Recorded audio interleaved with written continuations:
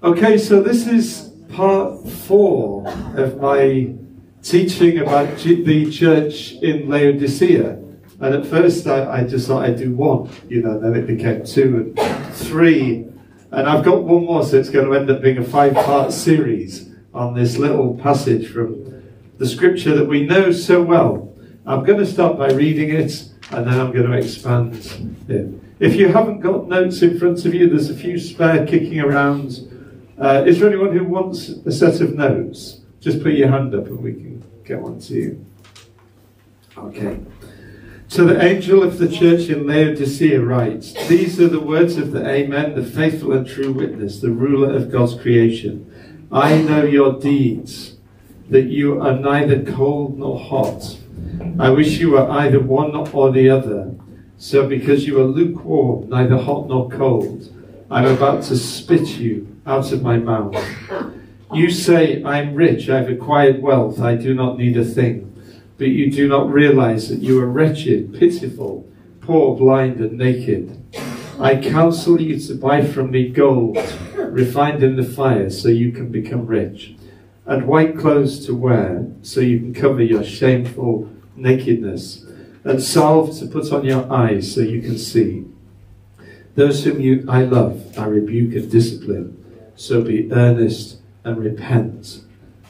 And I'll stop there. We know the next bit. Here I am, I stand at the door and knock. So today I'm focusing on the one phrase, buy from me white clothes so that you can cover your shameful nakedness. Now, what does it mean to be naked? I want to tell you a story of a guy called Dave. And Dave was a middle-aged guy. He always wanted to be a musician, but never learnt anything. And so he was always going on about, I'm going to be a musician one day. And one year, his wife bought him one of them, them little Casio keyboards, like this, for 20 quid from a charity shop or whatever it was. And he spent all his Christmas holiday practicing, and he got really good, it's twinkle, twinkle. Little star, and he learned how to press the buttons, get the drums playing, and he could do it with his other finger on his left hand, and he learned 3 or 4 tunes, and he really thought he was getting good. And he went back to work, and he was telling all his colleagues at work how great he was. Anyway, he kept on practicing, and a month or 2 later, they had to go from his office down to a works conference at the Albert Hall in London. And they were queuing to get in, and there were people from all over the country. It was a huge affair, thousands of people there. And he was just joking with some of his mates from the office. I learned this amazing tune last night. I'm going to give a concert very soon, he said.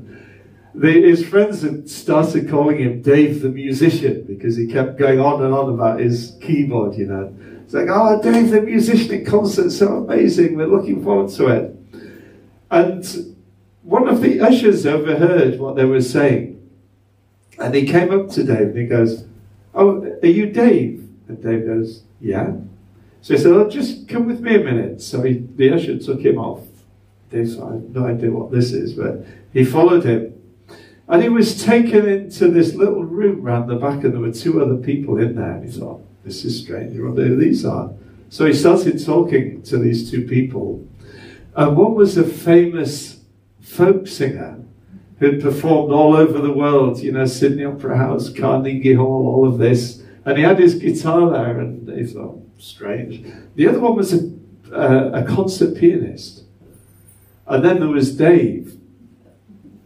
And anyway, they were talking, and the usher came back again, and he took this folk singer off. He said, "It's your turn now, come." And so the folk singer went off. And on a screen in the room, Dave saw this guy that he'd just been talking to appear on the stage, and everyone was clapping, and he performed this amazing song, and the crowd went wild.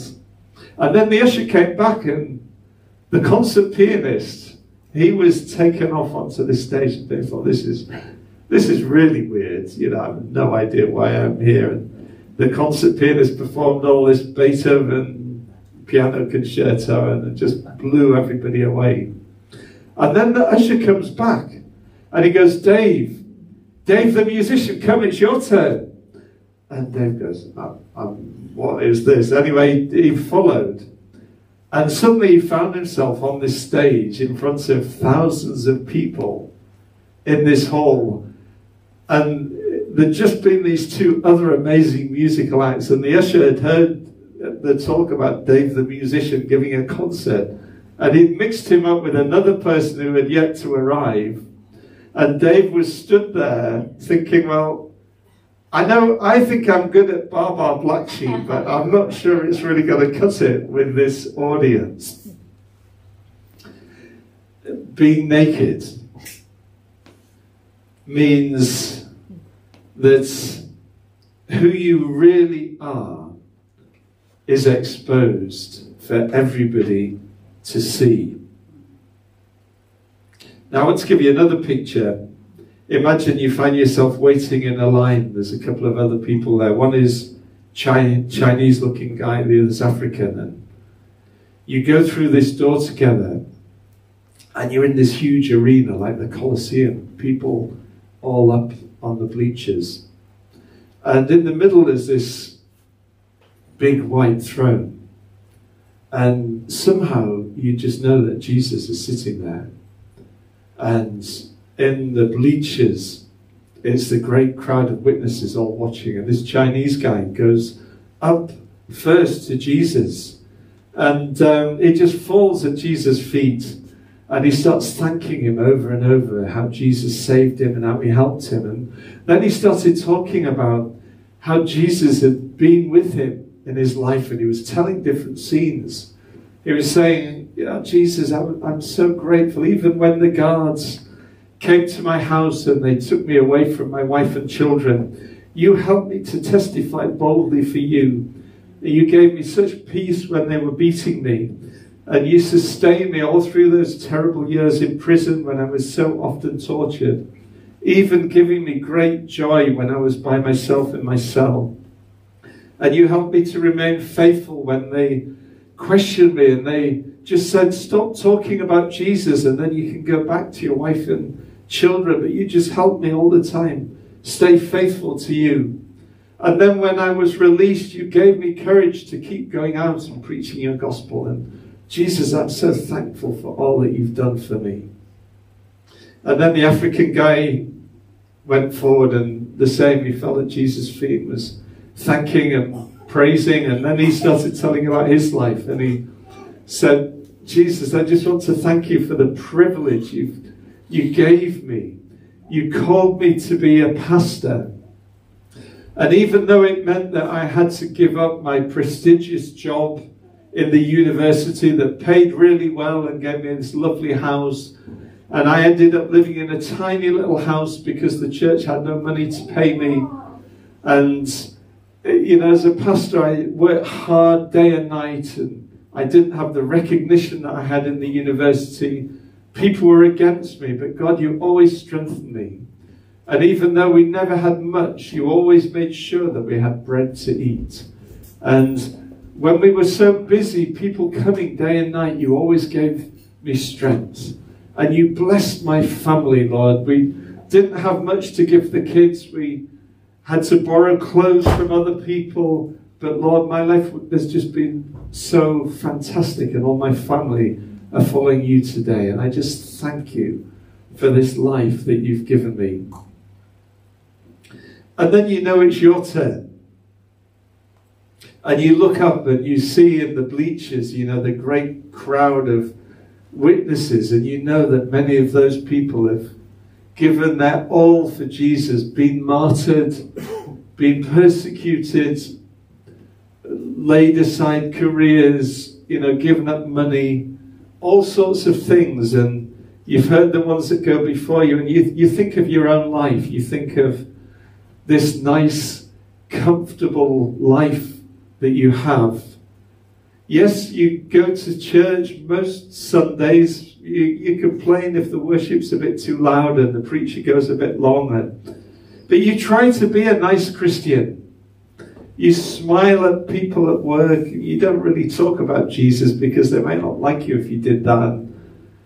You're going through your life, you think, well, what can I say? I mean, I can't think of anyone I ever led to faith, and can't even think of any great sacrifice that I ever made for Jesus. Really, I put some money in the offering, not a lot, but some.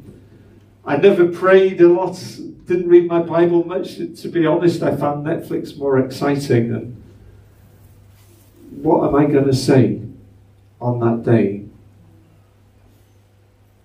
Jesus says to the church in Laodicea, you are pitiful, wretched, poor, blind, and naked. And do you know, it's much better to hear Jesus say those words to you now than on that day, which will surely come before any of us are ready, probably, before we expect. And we'll be standing there before the great crowd of witnesses who have done so much for him. And what are we going to say? Are we going to be found on that day naked? Jesus says, I ask you, I counsel you, buy from me white clothes so that you can hide your shameful nakedness. Now then, I've just got a few things to say. 5 different things about white clothes. What white clothes talk about. They talk about how you've lived your life. So the 5 things are the forgiveness we can have from God. The second is our holy living, our identity. Third and fourth about a wedding. And the last one about our ministry. But before we get to that, I just want to try and get us to change our thinking, because, do you know, the church in the West, we bank on the grace of God in a wrong way.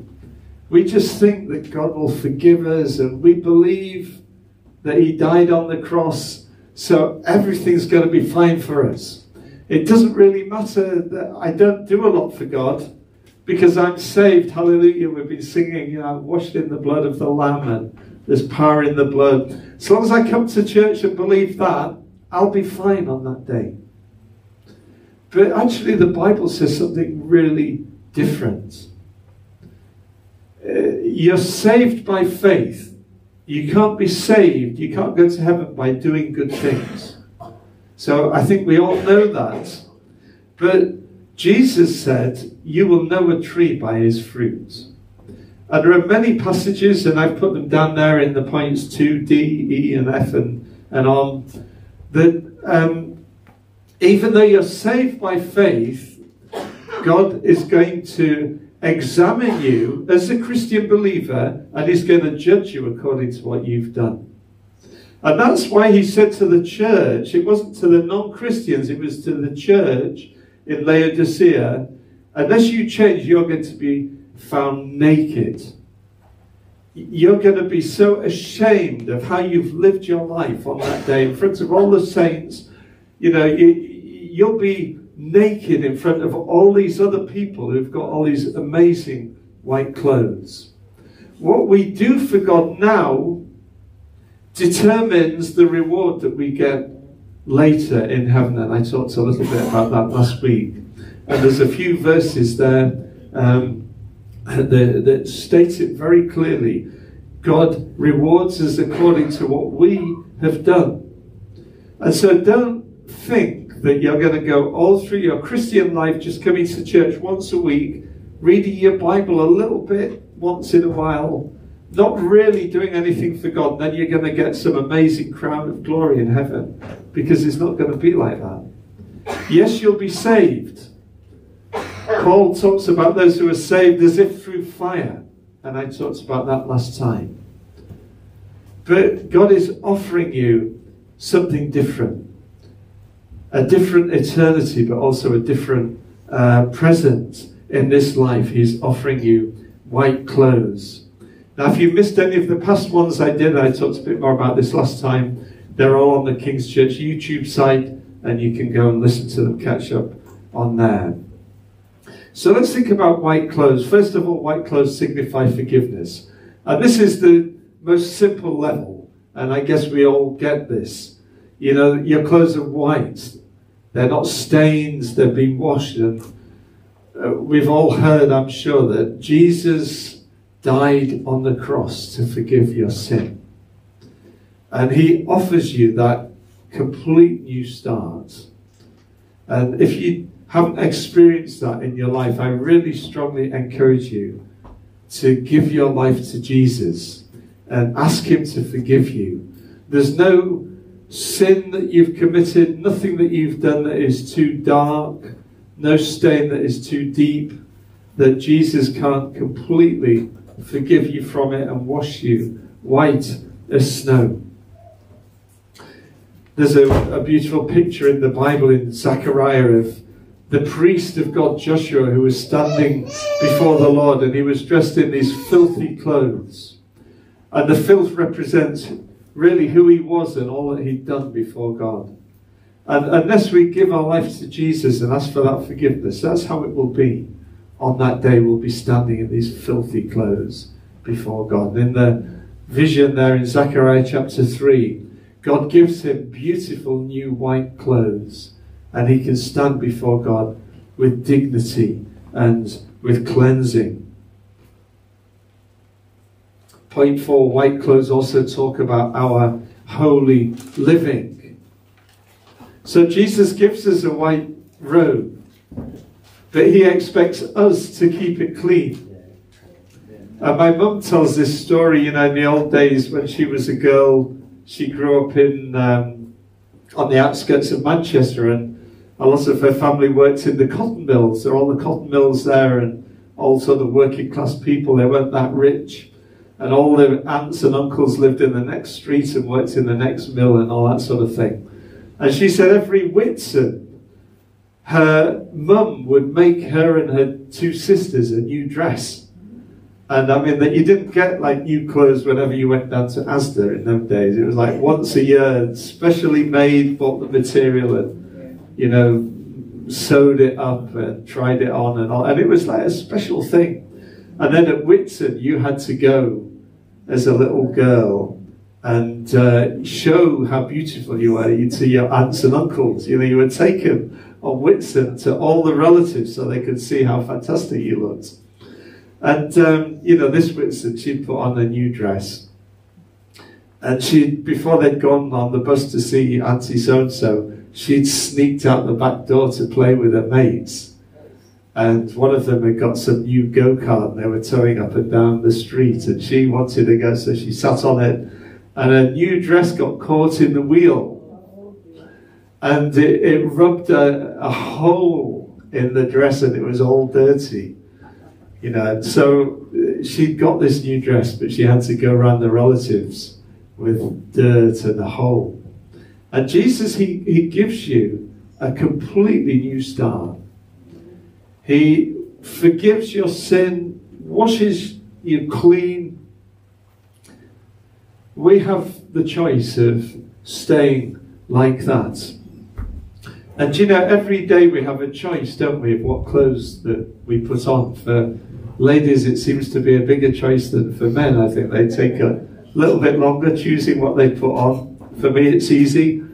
When I find some clothes I like, you know, like these trousers, I buy 4 pairs and I don't need to shop for another 2 years. And the same with the top. Okay, I've got 4 different colours, but it's the same one. So I won't need to go clothes shopping until 2025. But do you know, in the morning you can choose what you put on. And point 4b, it says this from the book of Colossians: therefore, as God's chosen people, clothe yourself with compassion, with kindness, humility, gentleness, and patience. Bear with each other and forgive one another. If anyone has a grievance against someone, forgive as the Lord forgave you. And over all these virtues put on love, which binds them all together. And so, do you know, when you go out, like my mum went out into the yard to play. We go out into the world, don't we? And we meet dirty, difficult situations. And in those situations, we can choose if we're going to put on anger or forgiveness.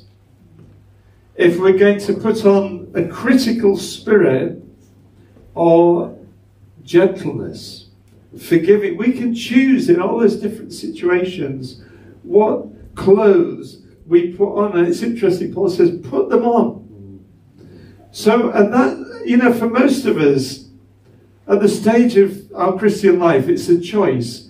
We're not so holy that when we meet someone who's horrible to us, we just love them and forgive them. We're growing into that. We'll come to that in a minute. But it's a choice that when we are in these situations, we have to put on these Christian attributes. And that's one of the great things, you know, Jesus says, I counsel you to buy from me white clothes. Now, we were talking the other week about buying, that we have to pay something. It costs, doesn't it? If someone's horrible to you, to love them and to forgive them, it's a costly thing to do.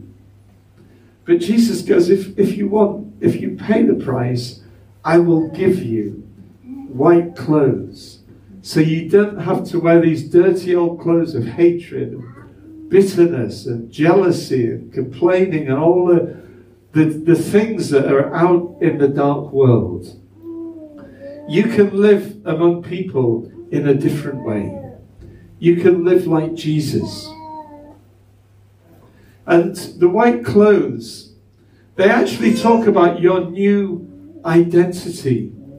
Point 5, you know, in the ancient world, clothes told you a lot more about people than they do today. Because today, you can go to Asda or you can go to the charity shop, and for just a few pounds, you can buy the clothes that the rich people wear. And so you look and you can't really tell the difference these days between rich and poor, because we all wear similar clothes. You know, but in the old days, you could really tell the difference between the rich and the poor, because the poor just wore basic functional clothes made out of whatever materials were there, wool, linen, flax, whatever. Whereas the rich, they had money to spare. And some of the, you know, the Roman togas, those purple togas, do you know, to get the purple to dye one toga, it took 14,000 sea snails, and each one had to be crushed with a stone, and a tiny little bit of purple came out. There's 14,000. Imagine the time to collect those and to crush them all and collect the purple, and you just got one toga. So poor people couldn't afford clothes like that. And so you could look at someone and you could tell their status in life by the clothes that they were wearing. And, you know, Jesus says, come to me, buy from me white clothes. Now, what I love about that is whenever people saw Jesus in the Bible, in the Old Testament, you know, Joshua, the man, the commander of the army of the Lord before Jericho, or these different times when he went on the Mount of Transfiguration, he was changed before his disciples, and his clothes were shining whiter than the sun, it says. Jesus appears in these white robes. And he offers to give us the same identity that he has himself. Philippians 2.5b, it says this, that we're called to become blameless and pure, children of God without fault in a warped and crooked generation, so that you will shine like the stars in the sky. Jesus wants you to live shining, like these white shining clothes that Jesus had that were supernatural. He wants you to live in a warped and crooked generation, so clothed in pure, sparkling white with your attitude, you know, that people look and they're amazed. That's the clothes that he's offering. He's offering, you can live like that if you want. That is who you're called to be. And the white robes, it doesn't just talk about living a good Christian life morally, you know, not lying, not complaining, not grumbling. It actually talks about us changing so that we become like Jesus. Jesus was called the light of the world. We're called to be the light of the world. Jesus was called the shepherd, the good shepherd. We're called to be the shepherds of God's people. And all the things that Jesus was, you can look at them one by one. The scripture also says that we're called to be like that. We're called to be as Jesus was in the world. And we're called to do the things that Jesus did, even the miracles, the caring for the poor, the making disciples, all of that. That's what we're called to do and to be. But it's a little bit like, again, in the old days, you know, when you probably got a lot more hand-me-downs in those days. And you'd have little brother who would, you know, get the trousers that you could look at the sort of, the bottom 4 inches were sewn up because he wasn't quite tall enough, and he always wore it with a big belt, and they were very big round here because he was growing into his new clothes. Do you know, Jesus gives us these clothes that we have to grow into. He gives us his clothes, his ministry. He goes, yes, I was a shepherd. Yes, I was a preacher. Yes, I was a pastor, but I'm calling you to do this. And you put on these clothes and you think, that's not really what I am underneath. And that's one point of clothes, isn't it? They cover your shameful nakedness. You know, you put the clothes on and you feel like you're a king. And Jesus gives us these clothes and he goes, I'm calling you to be like me. That is actually who you are. That is the identity I'm offering you. These are your clothes. And it's a choice if we grow into them and make them our clothes, or if we stay like a small naked person who thinks they're borrowing the clothes. You know, that is who God has called you to be. We've got to grow into our clothes. We've got to see ourselves differently. Point 6, white clothes talk about the wedding. Now, I love this. It was great when we had Jenny and Gary's wedding. Wasn't that great? What a lovely wedding. And didn't Jenny look amazing in her wonderful white dress? Now, I've not talked to Jenny where she got it from or how it was made. Perhaps later we can have the story of that. But, you know, one of the most important verses about white clothes in the Bible, point 6a there, it says, the wedding of the Lamb has come, and the bride has made herself ready. Then it goes on to say, fine linen, bright and clean, was given her to wear. Fine linen stands for the righteous acts of God's people. Now that is really important, that verse. Fine linen stands for the righteous acts of God's people. So, in the Bible, both men and women are called the bride of Christ. Now, it's not a male-female thing, you know, Jesus is a man and only the women can be the bride of Christ. It's God and humanity. It's like a picture that we can't quite get our heads around until we get to heaven. But we are the bride of Christ. Humans and God will come together in one. You know, we'll be married one day. And the book of Revelation describes in great detail the marriage. Many prophecies look forward to that. So, the fine linen, that's the righteous acts of the saints. That's what we do on earth. So, let me just ask you a question. Who sorts out the wedding dress? Is it the husband or is it the bride? It's not the husband, is it? No. Do you know, Gary hadn't seen that dress until Jenny walked up the aisle. He didn't pay for the dress. He didn't make the dress. He didn't shop for the dress. It wasn't his idea, his thoughts. Oh, she'd look really nice in that. He had nothing to do with what Jenny wore on that day. Now think about our life as Christians. We're the bride. Jesus is the bridegroom. Who prepares the dress?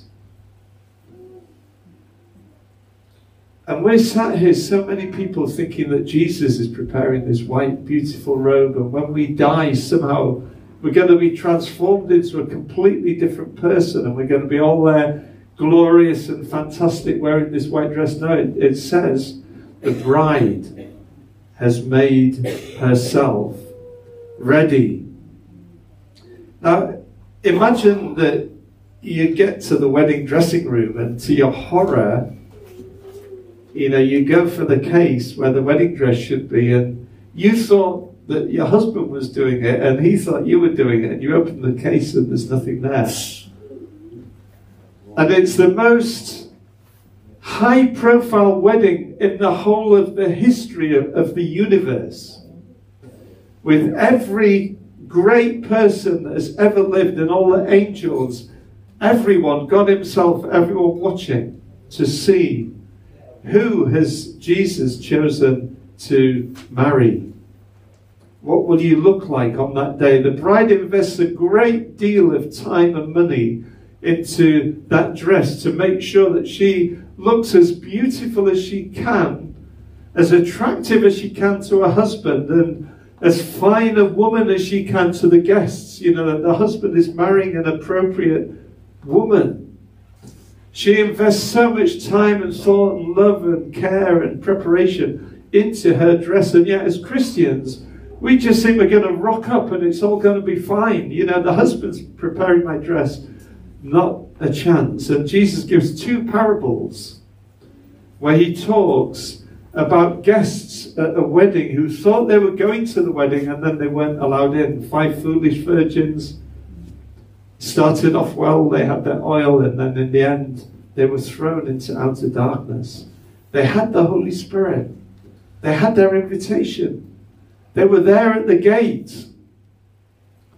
But because they didn't live right, and then there was another one, I won't go through that, Matthew 22, you can look at that later. 2 parables Jesus goes. People that thought they were going to be the bride at the wedding, and they were actually thrown out. The fine linen represents the righteous deeds of God's people. Now, if you haven't lived for Jesus on this earth, then don't expect that you'll be given fine linen on that day. Jesus is offering to give it to you. And it's up to us if we want to take it. Point 7, I'm running out of time, so I'll just really quickly go over this. What does Jesus want his bride to be like? And there are 5 main passages in Scripture that talk about brides and how they should be. So, point 7a, 2 Corinthians 6 talks about do not be unequally yoked. And it talks about how you shouldn't marry an unbeliever.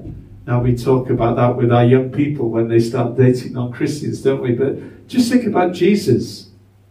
He wrote these words. Is he going to be unequally yoked when he takes you to be his partner?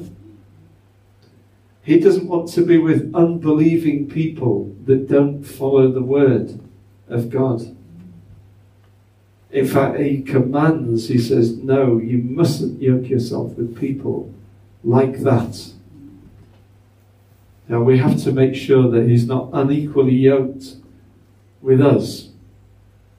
Then 7b, the Song of Songs. It's one of my favourite books in the Bible. I've got one day I'll preach. I've got an 8-part series on that book. And that talks all about the passion that Jesus is looking for in his bride. The intimacy, the love. It's a wonderful thing to be in love and to be passionate about your bride. Jesus, he didn't want a boring person that just comes to church, sort of half-heartedly sings the songs. He wants passion. He wants closeness. He wants love. And then the wife of noble character, Proverbs 31, that's another passage. And you look at that and she cares diligently for her family. Always making sure that her children and those around her, spiritual family, the church, whatever, working day and night. And it talks about her hard work. She gets up while it's still night, Her lamp doesn't go out. She sets about her work vigorously. She doesn't eat the bread of idleness. You know, some Christians are so lazy. And you want volunteers to do something. It's really hard to get them, especially when it's outreach or prayer. You know, everyone wants to come forward and receive communion, and if we have a barbecue, it's full. But when it's like, who wants to come out and preach at the traveller camp, the gospel, you know, that every hand goes down. And we need to work hard for the Lord. And two more points there in point 7. I won't go through those, but you can look at them in the notes. Point 8, the last point about white clothes. White clothes signifies ministry. Now, we've touched on this a little bit. When we come to Jesus, he offers you the white robes of ministry. And I love the story of how God called Aaron and his sons to be priests. And we'll just finish thinking about this story because, do you know, Aaron, he was Moses' brother, and he'd grown up a slave in Egypt, and his sons were slaves. They were just the same as everybody else. They walked the same, they dressed the same, they ate the same, they did the same, they thought the same. There was no difference. But then God brought them all out of Egypt, and Aaron, because he was Moses' brother, he helped Moses, so he had a bit of status. But then they came to Mount Sinai, and God spoke to the people that he wanted to live with them. And he wanted to encounter them, he wanted to meet them. So they had to make this tent, this tabernacle, that God would live there, and then certain people were going to be priests that would serve God. They'd do these offerings, and only the priest could go very close to God. They'd listen to God, and then they'd tell the other people what God was saying. And so, do you know, one day Aaron was just a normal guy in normal clothes, and his sons were just normal guys playing with the other guys, you know, in the camp, just the same as everybody else. And then the next day God said to Aaron, I'm choosing you. You're going to be my priest. And Aaron's sons, 4 sons he had, you're going to be my priests. And they must have looked at each other and, you know, looked at their friends and go, why me? I mean, what about him? No, I've chosen you, you're the priest. And then they made these amazing clothes, and, you know, woven with gold and purple and all the finest material that was available. Turban, jewels to wear on the breastplate, stitched into the garments. And then they had to take 7 days where just these 5 people, 7 whole days where the whole assembly consecrated them, and there was a lot of killing of animals and covering them in blood, the lobes of their ears and their hands and their feet and their clothes, and they were basically covered top to toe in blood, you know, to be made holy. And these people who started off just the same as everybody else, God said, I'm choosing you. You look the same as them, you might feel the same, but I'm choosing you. And I have prepared these special clothes that are so beautiful, so precious. And I'm purifying you. I'm washing you in the blood. And then I'm going to give you the ministry. I'm calling you to stand before the people and talk about me. And you're to bring the people into my presence, and you're to bring my presence to the people. You know, Aaron had 4 sons, and 2 of his sons, within just a few days, they thought, oh, we're the priests of God, we're holy, we're wonderful, we can do whatever we want. And they offered incense presumptuously in a way that God hadn't asked them to do it, and fire came from heaven and killed both of them. And you know, it's easy. So many Christians live in presumption. We think, God, I can do whatever I want, you know, I can go here, do that, whatever, because God will just forgive me. But we've thought this morning in many different ways. It doesn't work like that. You want your white clothes, you want your ministry. You have to live for God and follow God. And so this morning, God is offering those white clothes. And He's saying, who will be for me a priest? I'll give you the clothes, I'll give you the outfit, all that you need, I'll give it to you. You have to buy off me. You have to invest your time, invest who you are, all that you are. You have to grow into that calling. But as you spend more time in that, you will grow and become what your clothes say that you are. You will become a priest. And then you will carry me to these people. Who wants those white clothes that God is offering this morning? If you do, just close your eyes, and we're going to say just a simple prayer. Lord, thank you that you shed your blood to wash me clean. All the stain, all the dirt, the guilt of my old life has been washed away. Lord, please wash it again, because I've got my dress dirty. I've done so many wrong things, thought many wrong thoughts. Lord, forgive me. Wash me today again in the blood of Jesus. And Lord, I give you my life. Please give me those white robes. Let me live for you. Let me put on all those virtues, love and patience, gentleness. And Lord, let me be your servant. I give you my life. Let me work hard for you, so that on that last day, I won't be found naked in your sight. In Jesus' name. Amen. Amen. Amen. If you feel God's been speaking to you and you'd like prayer for that, feel free to come up, and myself or Paul or one of the other leaders would be happy to pray for you. Otherwise, that's the official end of the meeting, and we'll have tea and coffee and try each other's company afterwards. Thank you.